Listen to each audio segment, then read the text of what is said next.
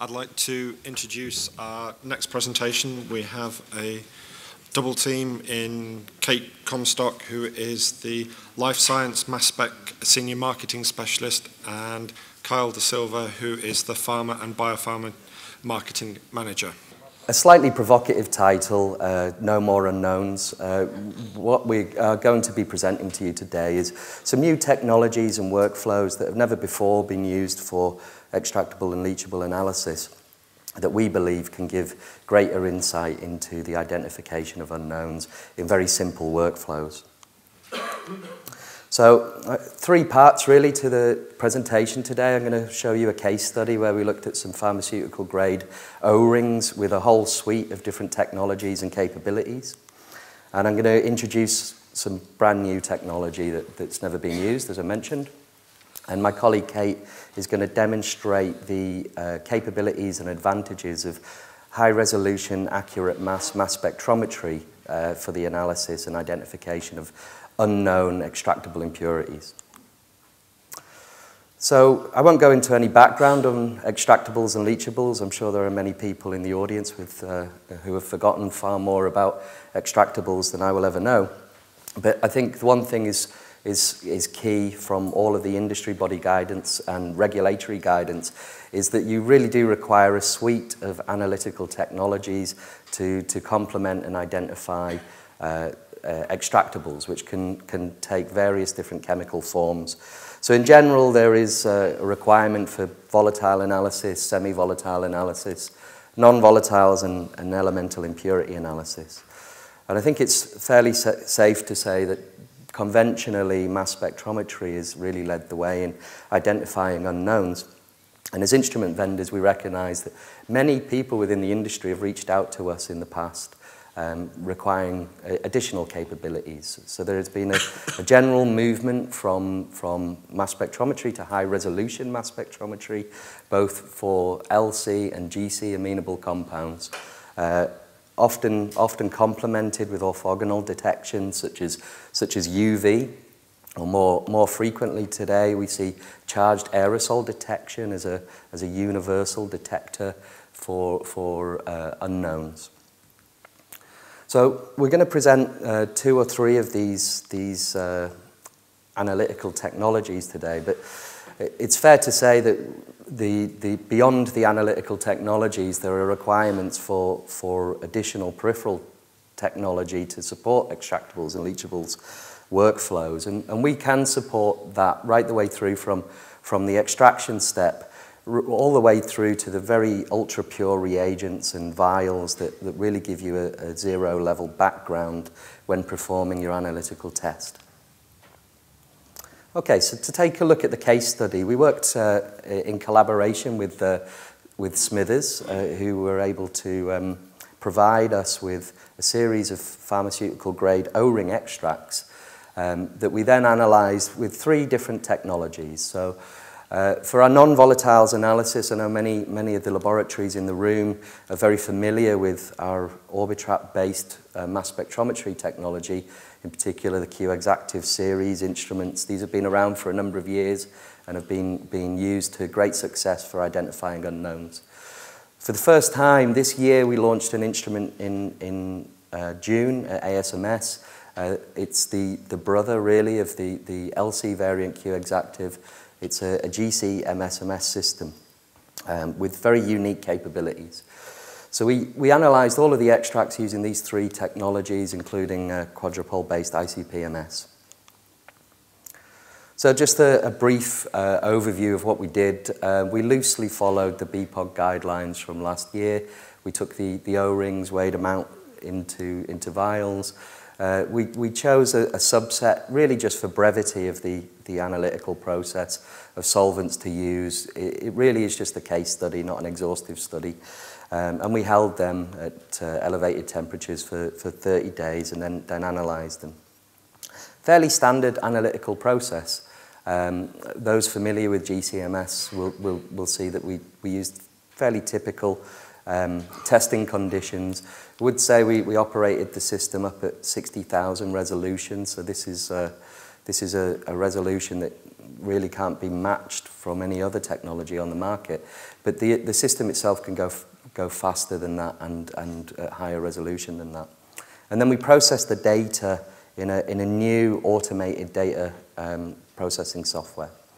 So what is the system? Well, it comprises three key established robust technologies that we brought together almost like Frankenstein into one nice package.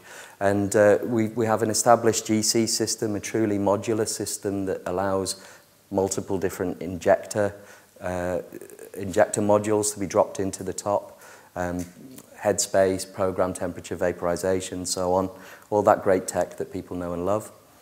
And then behind that we have an ionization source that we developed for environmental analysis, actually, people who wanted to run robust sediments for weeks on end without ever having to clean their instrument. So this was the most robust source we've ever made. We're very proud of it, and we were sure to include it within this system. And then behind that, the Q-Exactive high-resolution GC or Orbitrap-based mass spectrometer. So inside the mass spec itself, we have a quadrupole that kicks ions into what we call a C-trap, and we can do a very elegant ion dance, and we can move them, select a mass if we want, or we let all the masses through. We store them up, and then we spit them into our Orbitrap to do the very high-resolution analysis.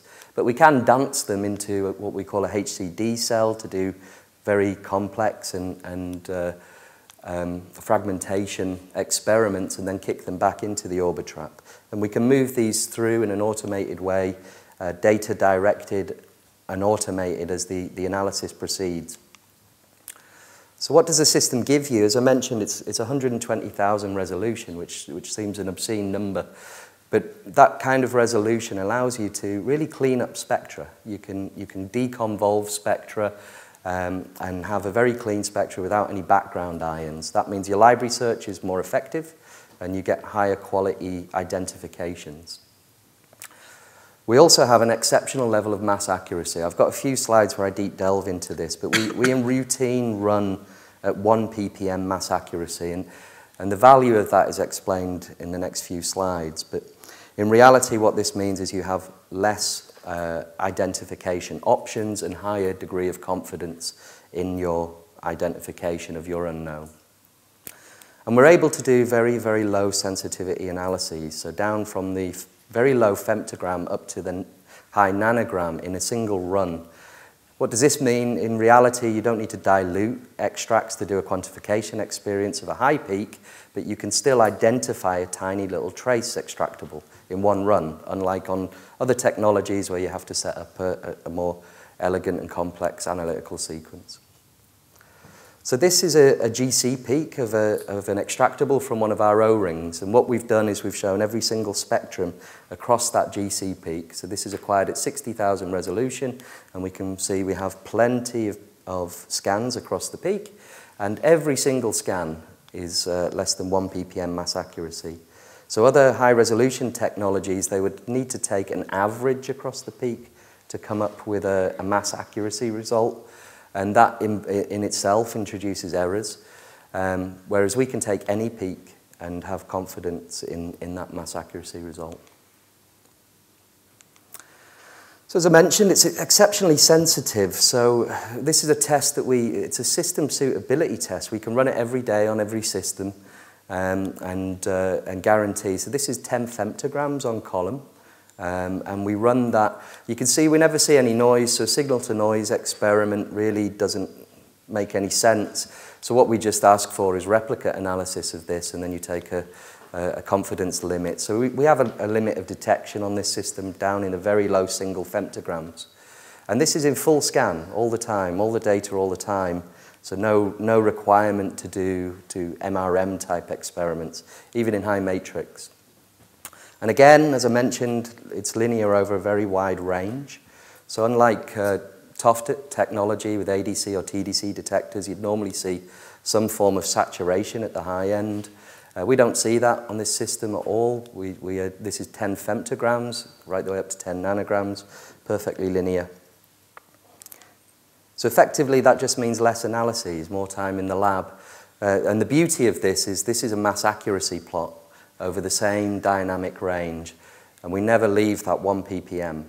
And this is absolutely unheard of. Very, very high concentrated peaks, 1 ppm right across the range. So all of that technology is normally fairly complex, and we work very, very hard to ensure that it isn't. So from start up to analysis, it's 1 minute, and you can really set your clock by it. It performs all of the instrument setup, quality checks, leak checking, all of this kind of stuff with a single button on the system, so that you're off and running with very little user interference. Okay, so that's the system. Let's take a look at some of the data. So to analyze the data at Thermo Fisher Scientific, we've got a range of software suites dependent on customer requirements and needs. I'm going to be talking about TraceFinder, which comes as standard with our Q-Exactive GC instrument. So this is both for quantitation and unknown ID, or quantification as we like to call it. My colleague Kate will talk a little bit about Compound Discoverer, and we have a very nice presentation scheduled this afternoon on a new cloud-based library that I won't go into any detail here. But all of these technologies can hook in together, and it depends on your analytical workflow for exactly what you need. TraceFinder is very simple to use. It's designed for the environmental market, for operators without a high degree of experience in mass spectrometry.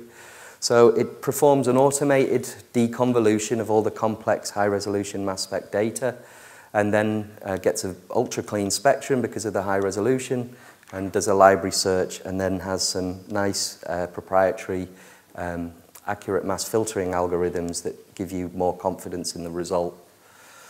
So as I mentioned, deconvolve, clean the spectrum, nice clean spectrum, and identify the candidate from the library search. So one of the algorithms underneath the hood is what we call a HRF scoring algorithm. It's fairly simple, actually. It's a high-resolution filtering score. So when you identify the molecular ion, that gives you some information, but you've got all that nice fragment ion information that you don't want to lose, and that really gives you the confidence in the analysis. So all of these fragments also have exceptionally low mass error. So what we do is we take the proposed formulae from our library search, and we take a look at every peak that we find observed within the spectrum that can be explained by that proposed empirical formulae, and we divide it by all of the unexplained peaks. So it's quite simple, but the result of that means that we get a HRF score with a perfect score being 100, but combining that with the library fit, it gives an exceptional confidence in ID.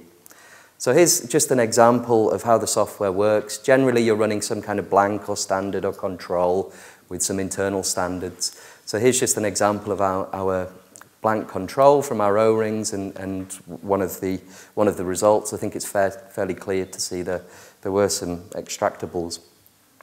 So the software, as I mentioned, does an accurate mass deconvolution. So all of the ions are pulled out. They're found to, the retention times are all perfectly aligned, and those ions are built up into our spectrum, a nice clean spectrum. It then library searches that spectrum. But you can very easily compare series and batches of controls versus replicates of your sample. And it's very simple. We've not gone into complex, detailed principal component analysis. Customers just said, well, I have this bunch of samples. I want to compare it to this bunch of samples. Tell me the differences. So that's what we did. We heat mapped the differences out so that you can just go to the peaks that are maybe above your analytical evaluation threshold, and identify just those peaks. So what you can do is you can rank the results by a fold difference to a blank or a control or a gold standard sample, and really just pull out the differences very quickly, numerically and visually from a heat map. So you end up with a result. You get a list of proposed matches and a high-resolution filtering score. So as I mentioned, what does that give you? Well, the library match here, the SI, if we take a look at this particular example, there were two fairly high library match scores, one on row 3, one on row 1. So on a nominal mass instrument, you'd have to do a bit more investigative work to work out which one was the true match. Maybe involve some retention time data, maybe some pre-knowledge of the sample. But our HRF scores are very different because in this sample, in this analyte, there was spectral ions that weren't explainable by the proposed empirical formulae. Consequently, it has a low HRF score. The combination of these two gives a combined score that really would tell you that there's only one option for that analyte. And again, what we're able to do with MS that can be automated is you could take that molecular ion, you can fragment it up again if you want for absolute confidence in that. So here's a fragment ion spectra of that molecular ion with the results showing all of the mass errors significantly below 1 ppm. So what about when you don't have a library hit? So how do you identify an unknown without that additional backup resource of a library?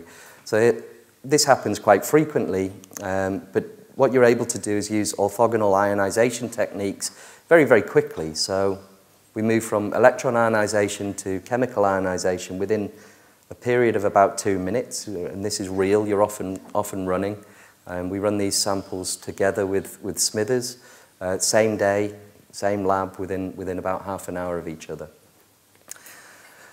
So you're then able to take the CI data, and if you want, you can fragment that up again for additional information. So here's our EI spectrum of this unknown, molecular ion, and the molecular ion is proven with the formation of the adducts in CI. And then additionally, we can do fragment ion analysis of that CI molecular ion. So I've gone on about the mass accuracy for a long time and probably repeatedly, but this is the real true value because that mass accuracy on most instruments on the market would sit around 6 to maybe 10, some around 20 ppm on time of flight instrumentation down at these low molecular weights. In reality, at 1 ppm, the analysis of this unknown really would give you only one elemental composition. So within the period of a few seconds, you have a very high confidence elemental composition result to work with for an unknown that's not in your library. So I won't go into all of the peaks that we're able to identify, but there were numerous. We found a lot of stuff in these O-rings that are pharmaceutical grade, and we're going to put out a comprehensive series of reports on this. But fairly easily, with a high degree of confidence, we could rapidly identify a whole range. So then what we did is we took a look at the elemental analysis, so the metals within the same samples. So we took the samples and we analysed it by quadrupole-based ICP-MS. So this is our Thermo Scientific ICAP-Q series ICP-MS instrument. So it comes together with a fully compliant software tool called Qtegra, and it also has inbuilt reporting and QA and QC checking capabilities that can be automated within the software for USP or the USP guidelines in draft for 232, 233 and the ICH-Q Q3D guidelines. So we analysed these just by direct infusion. The 100% organic extracts we partially evaporated and made up with ultra-pure water. They were all acidified before analysis. The analysis itself, all of the QA/QC checks are automated within a sample list. So there's no user intervention to get this. It's a press a button and go.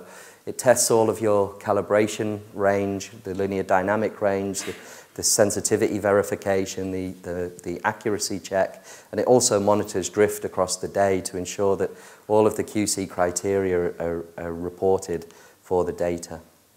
It probably doesn't come as much as surprise to many of you who are more familiar with this area than I. There wasn't a high degree of metals that were extracted from the O-rings, thankfully, but exceptionally low levels, we were, with a high degree of confidence, able to detect traces of antimony, of arsenic, of lead within them. They were all in the salt, high content salt extracts. There was very little in the organic extracts. And again, as I mentioned, we automated all of the drift checking and QC throughout the entire sequence of the day. The software kicks out an automated report. So with that, I'm going to pass to my colleague, Kate, who will go through some of our LC data. I'm going to talk about the LC-MS analysis. Okay. I think what we are here, try to figure out that this, how do we do the ENL analysis better? I have to say, from my own experience, ENL analysis is become mainstream and routine. We got a lot of, requests from customer. I've been asked all the experts here because we are instrumental company, right, for all those tox study, all those, how to do the evaluation. It's out of, my knowledge, but, our customer keep asking us, so I can feel, right, that there are more and more ENL coming up. So I think we are all the, piece of this big puzzle. And for the instrument analysis, it's very important piece because based on that, you do your toxicology assessment and the eventual new drug application filing and put your product on the market. So I have to say, before I came here, we had a meeting with one of the arguably biggest, best pharmaceutical company. Just less than 2 years ago, they had the drug, very good cancer-fighting drug, but struck down by FDA. It's the stability issue. So at this point, they're not sure it's a formulation or it's leachable. So we're working with them. It's a shame, right? They spent so much time, effort, and now couldn't put this product on the market, So that tells us the high stakes for ENL analysis. I know a lot of you here are expert, but we just try to, review some of the basics. And as we all know, except the carbon-12, most elements, all the elements, their, atomic weights are not integral, right? More than half elements on the periodic table have stable isotopes. Those stable isotopes have 3 unique properties. One, they have a unique atomic weight, right? How accurate depends on how many decimal points you want to use. And secondly, they have their unique relative abundance. Third, the mass difference to the most abundant is fixed. So these unique properties we call nature's fingerprint. Also, electron mass, right? Normally we don't think about it, but it's very important when you try to do your exact mass calculation. So for those hair splitting details, it's not our concern normally. But when you try to figure out the unknown structure of your extract leachable, the first thing you need to do is try to determine the right elemental composition. Those are the exact information you need, and those information can only be obtained by high-resolution mass spec. So this is actually, I borrowed this from our colleague, Alexander Makarov. So this is the analysis can be seen by different instruments, right? They are similar, but they are alike, but which one do you prefer? I think the answer is obvious. But most importantly, which one you have to have in order to get your job done right. So this is just a simple example for us a mixture of two small molecule compound at about the 1:3 ratio. At the 17.5 K, we can't separate, right? 35 K, we can partially separate. 70 K, baseline separated. At the 140,000 resolution, they are complete baseline separated, also with sub-ppm mass accuracy. On top of that, you didn't sacrifice any intensity, which is very important when you do high-resolution quantitation, right? By the way, this is acquired by the on Q-Exactive. We call Q-Exactive is a quant-qual machine, right? You can do high-resolution quantitation very easily. Just by mass accuracy is not enough to arrive unique elemental composition, right? Because when you have a higher molecular weight than 400, 500, even though you have a 1 ppm mass error, the possible elemental composition can increase dramatically. Therefore, we need a second orthogonal filter to figure out the right, the unique elemental combination. So this is just an example. This compound pyrazine and has, we plot this the isotope distribution under different resolution, right? As we can see, only at the 240 K resolution you start to see all those fine fingerprint, right? So this is very important. People always talk about the accurate mass. Sure, that's important. But when you deal with unknown, you have to have this. Remember isobaric, right? So, but this fingerprint is unique for one compound. So even though their molecular weights are very close, sometimes even almost exactly the same, but those as fine isotope structures are different.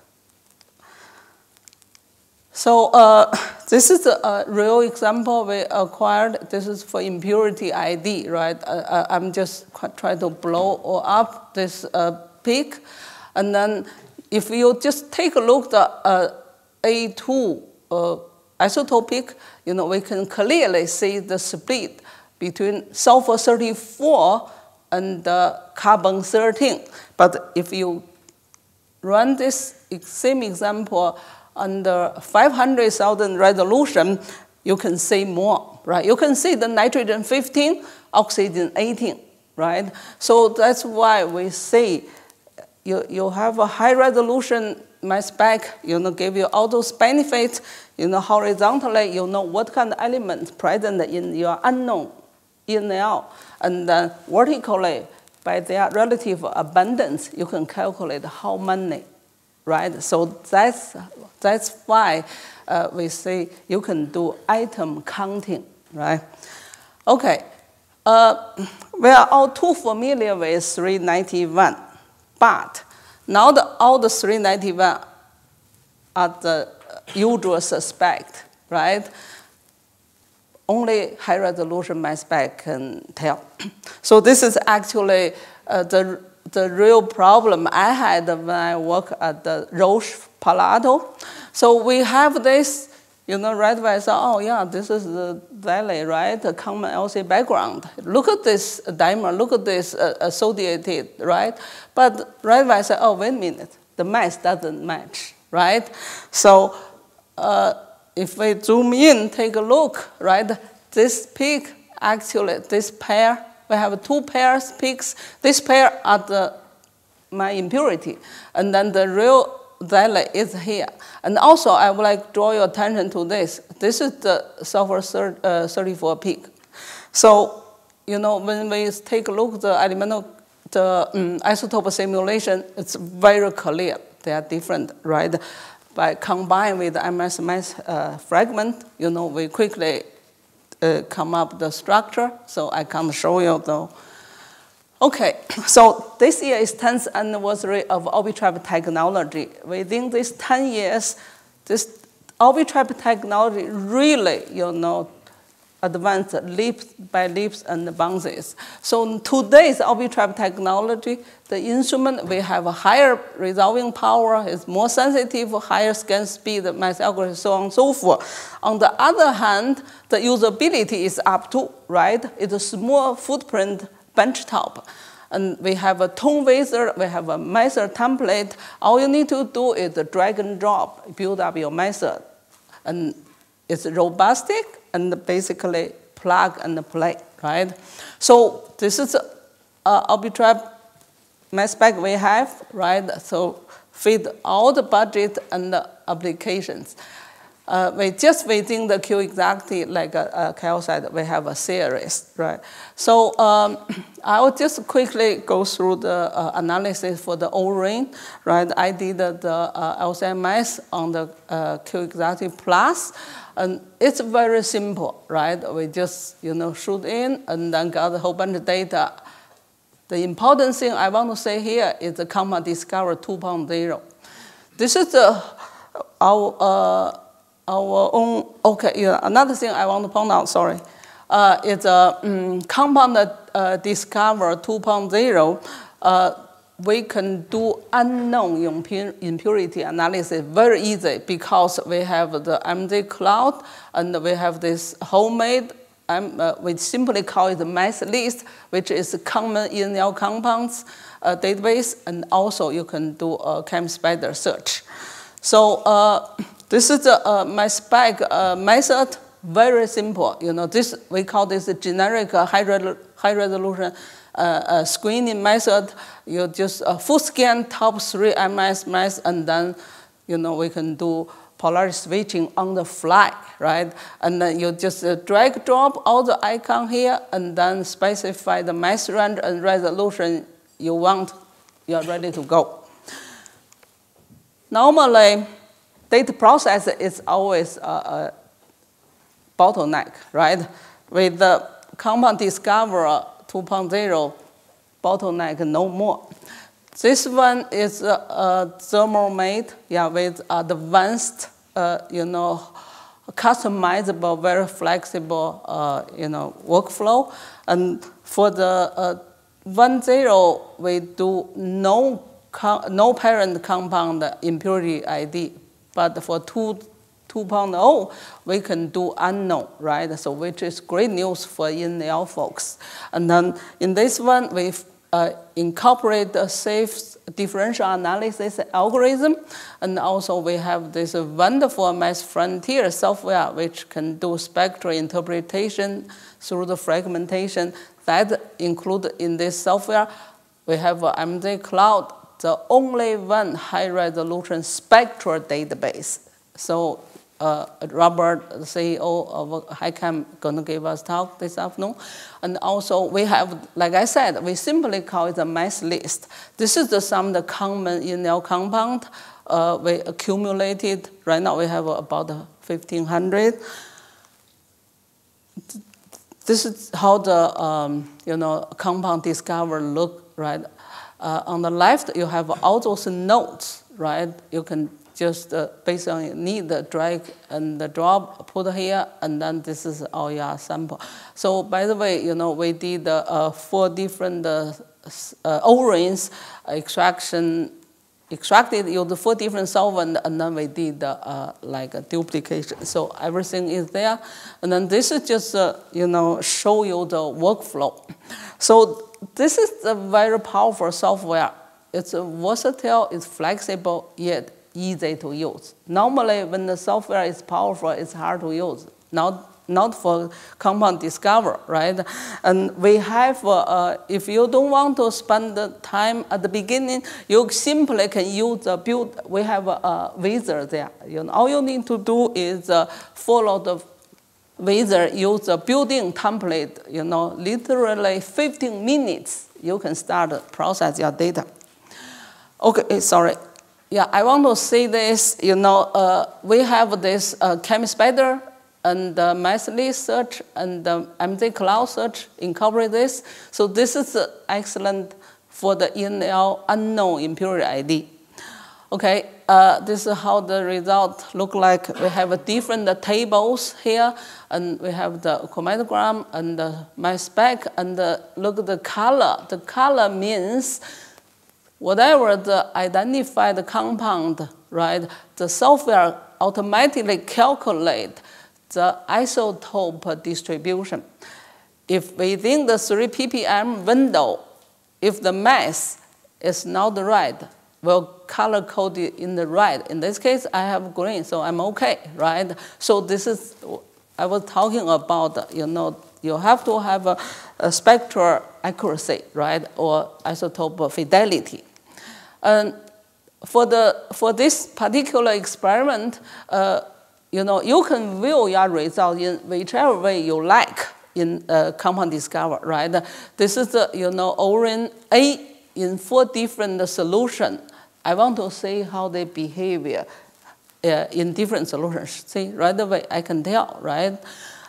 Or I want to see all the orange behave in one extraction solution, 50% ethanol in this case. Here you go, right? And also, of course, we have the PCA, whatever. So those are all on your finger clip. So this is the result for the MD cloud, right? Give you the list when you click the compound, and give you the mirror plot. On the top is the experimental result. This is the reference spectra in the database. So right away you can evaluate, right? And if you click on the MD Cloud ID number, and we'll bring the MD Cloud website up, right? So this is really great. And also we have this mass list, right? Right now, we don't have a structure. Yeah, our colleague in Bremen work on it, try to put a structure there. So this is just over the time, we saw those common inel compound. We said, okay, let's make a list. So that's how it's come from. And also you can do chem-spider search. You select your data source, whichever you want, and then, give you the list. This is the website for this software, right? Simply called mycompounddiscover.com, right? From here, you can download the demo version, free demo version for 60 days. And you can watch the tutorial video, learn how to use it, and you can put your suggestion, complaint, or compliment, right? So our wonderful team will get back to you, very quick. I have to mention this quantitation capability of a Q-Exactive, right? We know this. This is one of the antioxidant, right? Simply, we just made the solution and run pulse switching, make sure the mass is right, sure enough, right? We got a very good mass accuracy, and then this is the positive. We use the ammonium ion, right? We get excellent, linearity. This is the triplet injection, and then the CV and diff are exceptionally good, right? And the same for the negative ion mode. So with that, I'm going to hand this back to Kyle. So hopefully we've been able to show you some of the capabilities for really identifying these extractables to leave you with no unknowns in your reports. We've presented GC and LC Orbitrap technology for this. We've also shown some empowering and new software workflows. As Kate mentioned, Compound Discover is available, Compound Discover 2, available and shipping in December. And Tracefinder is already out there and on sale. We've shown some online cloud-based libraries that HiChem are going to present in more detail today, but we've just touched upon those. And we also presented out the data from the ICP-MS. So before I close, and thank you for this, I just want to do a bit of promotion because, well, that's what we do. There was a great webinar last week from our chair here. If any of you want to catch it on demand, you can now at this URL, bit.ly /identify leachables. There's also another webinar that really deep dives into the GC Orbitrap and LC Orbitrap for leachables and extractables in December. You can register on the same website there. And if you need to find out any more information, as Kate said, it's on the mug, and we've actually over-ordered on the mug, so if anybody wants some outside, I don't want to take them home, I have a garage full, so please help yourself, and the URL on the mug, you can find a lot of great data. So with that, I'd just like to thank our collaborators who provided all the samples and did all of the work in the lab, and thank you all for your attention.